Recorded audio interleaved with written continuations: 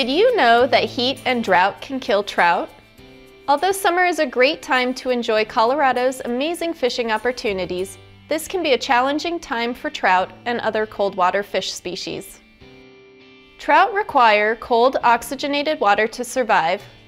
Unfortunately, in many of our rivers and streams, water temperatures can reach dangerous levels in the summer months and during periods of extreme drought. Irrigation demands and restrictions on the amount of water that's released from lakes and reservoirs can also result in low flows and increased temperatures. Trout are especially vulnerable once water temperatures reach or exceed 70 degrees. This can lead to mass die-offs and make fish more susceptible to disease. Angling during these hot periods when fish are already stressed can cause increased mortality. It can also make it nearly impossible to safely release fish back into the water when practicing catch and release fishing and where it is mandatory.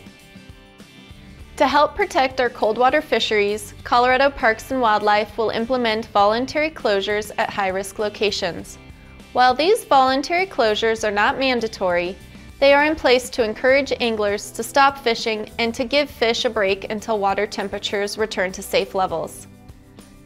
CPW may implement mandatory closures if conditions worsen or if anglers do not cooperate with the voluntary restrictions. You can help do your part to protect our cold water fisheries when you choose to obey voluntary closures and by following a few other simple rules.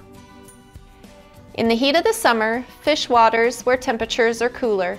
These are often waters found at higher elevations. Fish early in the day when water temperatures are cooler. Be sure to land fish quickly and don't play them to exhaustion.